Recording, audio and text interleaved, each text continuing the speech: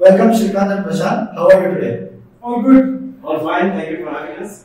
Great. So let's start discussing MLOps, right? So, but before we discuss on why the adoption of MLOps is low in India, I just wanted to take a step back, right? So, do you think maybe we can discuss the use cases first? Is it at the use case level that we need to address the issue before we kind of move on to MLOps? So yes, I think what's happening in the industry right now is if you look at a couple of years back versus now, I think till a couple of years back, people were experimenting new technology. Let's look at let's do a proof of concept. What is it going to do? What's my ROI going to be? Let me calculate. Because in an AI implementation, the CBA is the toughest part. How do you calculate the cost benefit analysis? So now I think people are realizing the fact that operationalizing a model is so important, so that they can start reusing the model and completely retrain the model and then see the benefits. But that is where the MLOps is coming into it. It's been there for some time, but just picked up a step function movement because of the benefits that people have started seeing.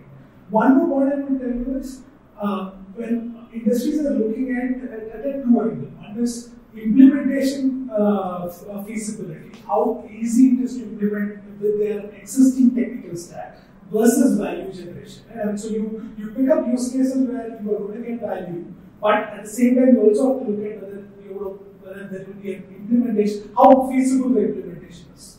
Okay. Prashant? I think use case is a great place to start, right? And I look at this from an engineering standpoint, engineering use cases. So what do we have? For example, smart factory. Smart factory is a use case. Industry 4.0. It basically you need underlying technologies for it. So underlying technologies, internet, industrial IoT, right? Is an underlying technology. Cloud is an underlying technology. Surrogate models, digital twins. But what's the end application? Okay. So predictive analytics, predictive maintenance, prognostics of some kind. Digital transformation is probably an end use case. That's something that you're achieving at the end. We can look at this so when you look at that use case, so who is doing smart factories today? Okay. And how many organizations are actually being able to do that whole workflow and reap benefits from that? Okay. So they're probably at an initial stage. Okay. Across all industries. We can look at this also from MLOps from an automotive space. Okay. Over the air updates to your automotive, to the software that's running on your vehicle is an enabling technology. Okay. Things that you can get from that are probably automated driving, ADAS, for EVs, state of charge, EV charging, are all applications. Now these applications are still going to come over time. Okay, they're building them, but they're not yet there.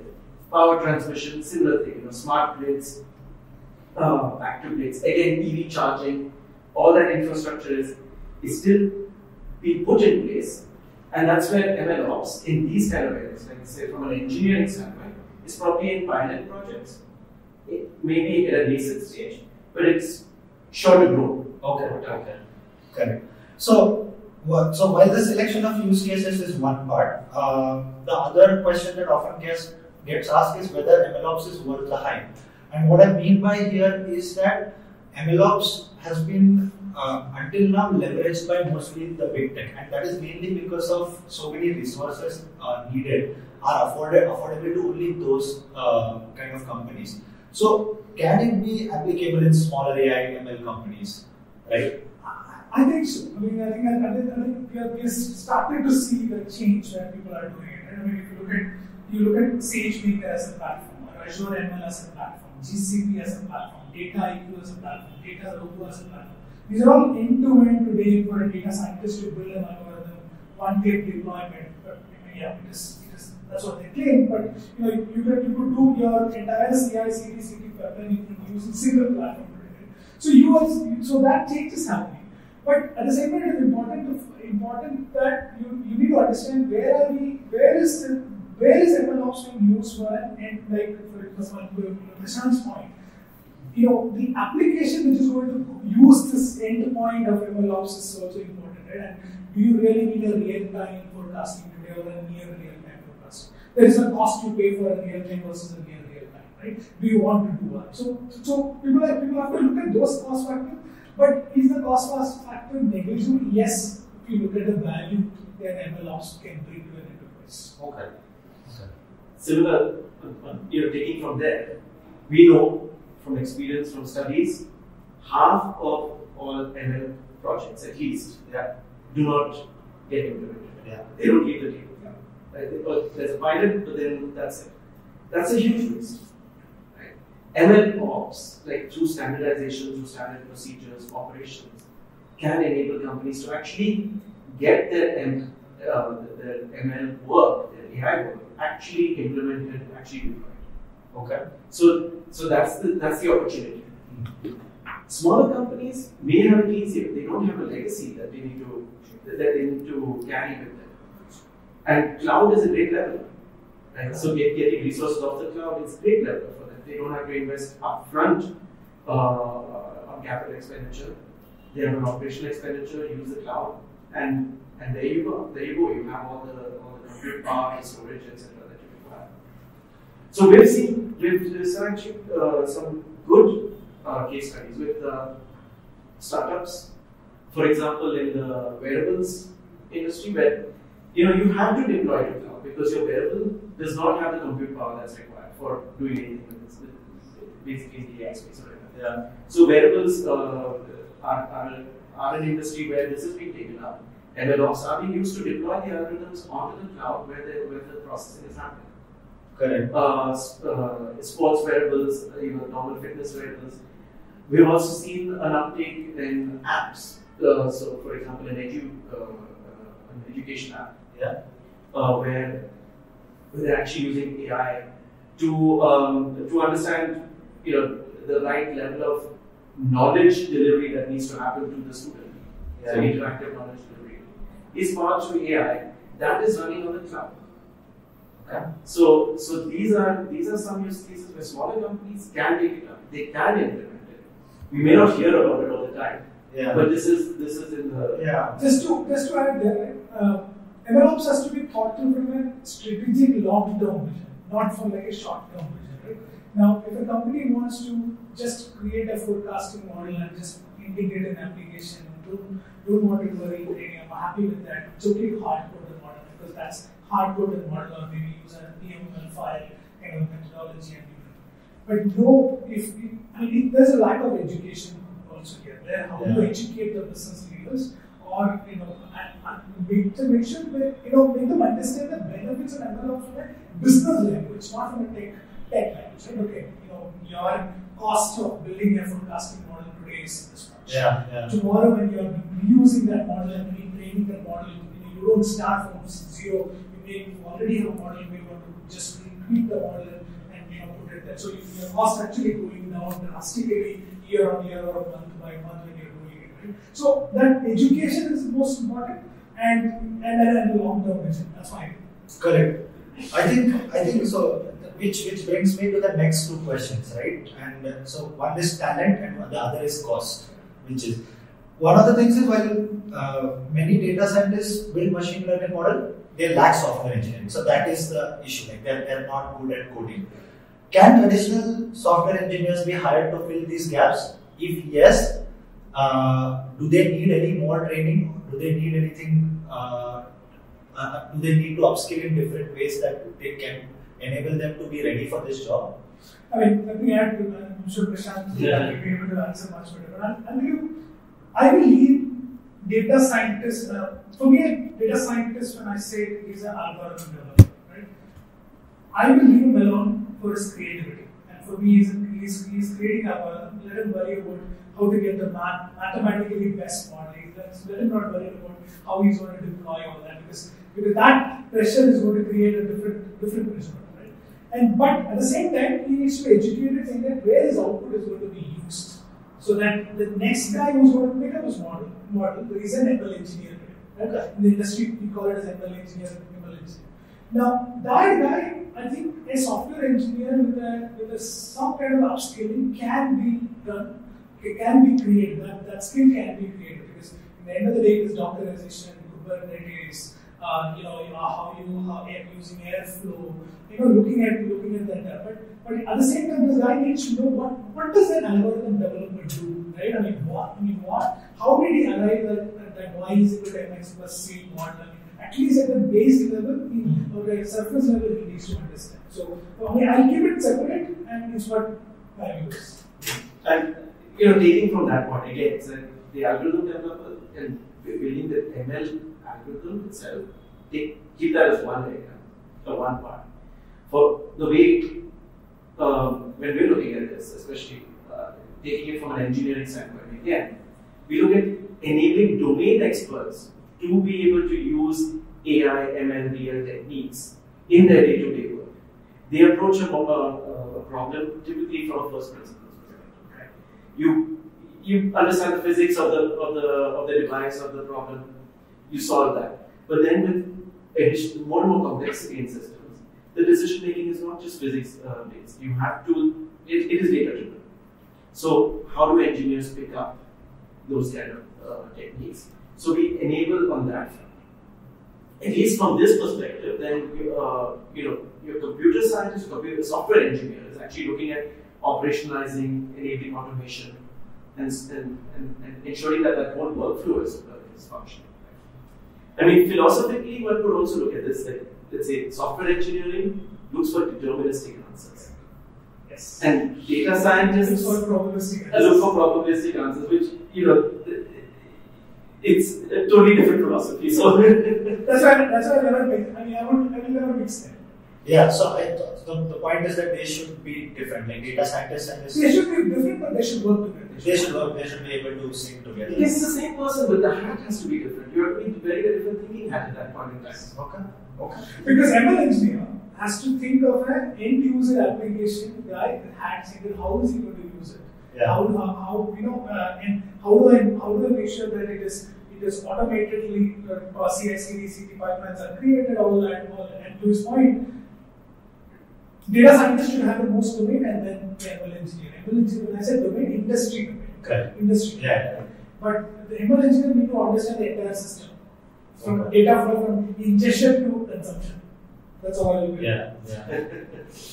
And that brings me to my next question. So talent cost is one of the major costs, but at the same time we were before this we were talking. If they implement MLOps, they are going to save money in the longer run. In the shorter run, is it going to cost money? Not just in terms of talent, where you kind of have to invest nurturing them or hiring them inorganically, and even beyond that in terms of, let's say, infrastructure or the resources that are needed to kind of implement these frameworks for successful deployments. So how does cost come into this play? I mean, again, Prashant should be able to add more here because of his engineering experience, but I'll tell you, that's why I said long-term vision, right? You need to have that your 3-year plan or a 5-year plan, an enterprise analytics, AI. How do you want to drive enterprise advanced analytics or AI in your org and create that 3-year plan? Now, hiring data scientists is one thing, but you need to give them tools and infrastructure, right? You need to give them, if you're going to have a computer vision problem, you better give them GPUs. You're going to have an optimization problem, you give them a better computing problem. So it goes hand in hand with the infrastructure, talent, all that. But it's just that you want to have the long-term vision of 3 years.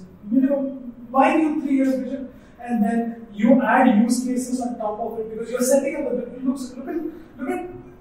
draw a parallel to you building a multi-story building. Your foundation has to be strong. Then you're building first floor. Then you're building second floor, third floor. So you look at that way, but this foundation has to be strong. For me, the foundation is that having the right mix of people and infrastructure and the vision. Okay. I think that's a wonderful way of looking at it, right? And the thing is, I have actually an anecdote. Yeah. So where MLOps does not have to be expensive, but you have to think about how to implement it, what you need to do. The example I have is these transformers you have in residential areas. Okay. Your pole mounted transformers. Yeah. Millions of them across India. One of our customers has actually worked on figuring out what happens with these transformers, especially the case that when the oil level in these transformers reduce, they tend to catch fire. Yeah. Right? So that leads to blackouts, etc., and maintenance costs. So what they did is that they built a digital twin of the transformer.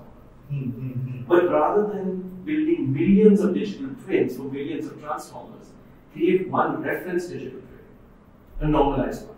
Yeah. But feed that with information that is coming from sensors from the field. Okay. So they retrofitted the transformers on the field with few sensors and a transmitter.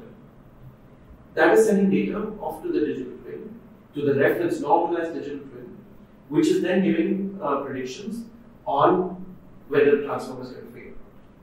This implementation is at 1/5 the cost of a full-fledged digital implementation. So thinking of it from that perspective, again, the domain knowledge, the understanding of the domain, the understanding of which data to take, how to use it, what model to use, that one plays a difference, and that will give you the edge. And that is where you'll see a cost benefit return. Correct. And so I think what the gist of what you're trying to say is there needs to be a kind of a plan, because in the longer run you are going to save money in this thing. That brings me to why there is still hesitation. Is one of the reasons because there is a lack of successful use cases, not just in India but beyond, on the implementation of MLOps for successful deployment, and if there is, how do we overcome this? I think two things. One is correct, like you correctly said, selecting the right use cases is very important. Second, I think, is change management. I think there has to be, you have to drive a change management culture. You're suddenly moving from a SaaS space to now somebody developing an R model and putting it in Excel, showing it in a PowerPoint presentation and presenting it. Now suddenly he's seeing a different way of working. Right? I mean, he needs to store the model, then he has to give it to the ML engineer. So that change management has to be driven at the development side. Then the consumer side, when I say consumer side, the consumer of the analytics inside their enterprise, right? Because they need to understand how their data is actually now collected, harnessed, and then developed into that insight. Because they need to understand how to read that model also. That model output. I mean, what is it giving me? Say, if my forecast is saying, okay, I'm going to have 100 cases, 100,000 cases to be shipped to say Visakhapatnam today, but on what confidence interval? What does it mean? So I need to educate the consumer also what does it mean. So that change management also has to be there. That's right. Okay. Prashant? So change management. We have also case studies. For example, let's say technology demonstration. Going back to that smart factory example, right?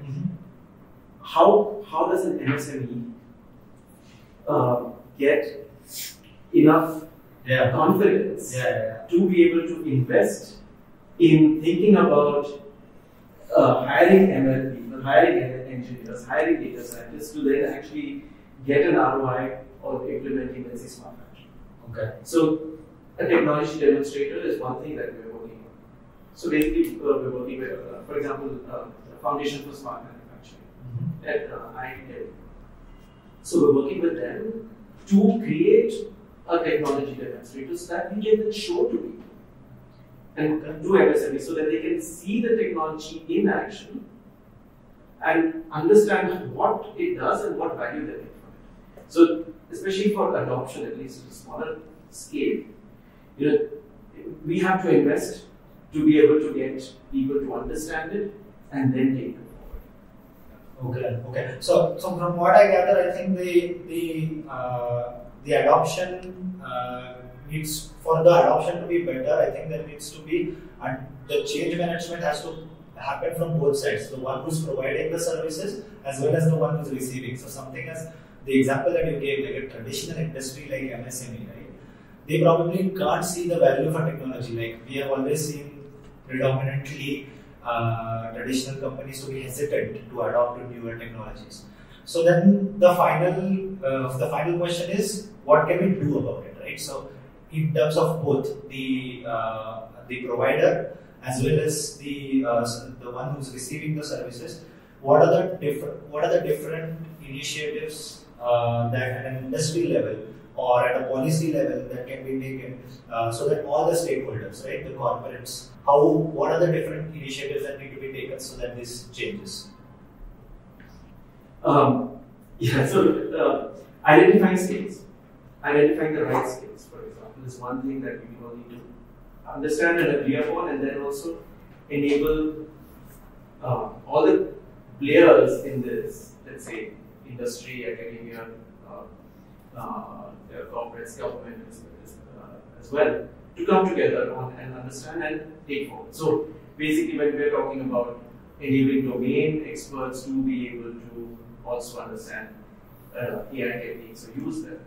So working within, I take all from the engineering space, right? So going from the engineering space, understanding, okay, in which courses do we need to integrate AI? Right? Okay. How to integrate it in the best possible way? With what parts of the problem statement relate to the solution, and how do we take them forward on that front? So basically, getting an educated workforce on the one side, okay. And on the other side, then the rest of the ecosystem has to come together. Working with accelerators, startups, seeing them also adopt or helping them nurture that ecosystem. I said earlier, right? They don't have a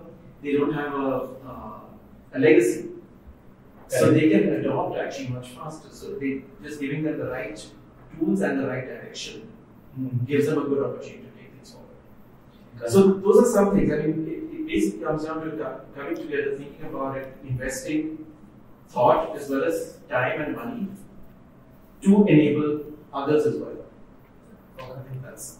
Just to add to that, consistent change management, consistent education.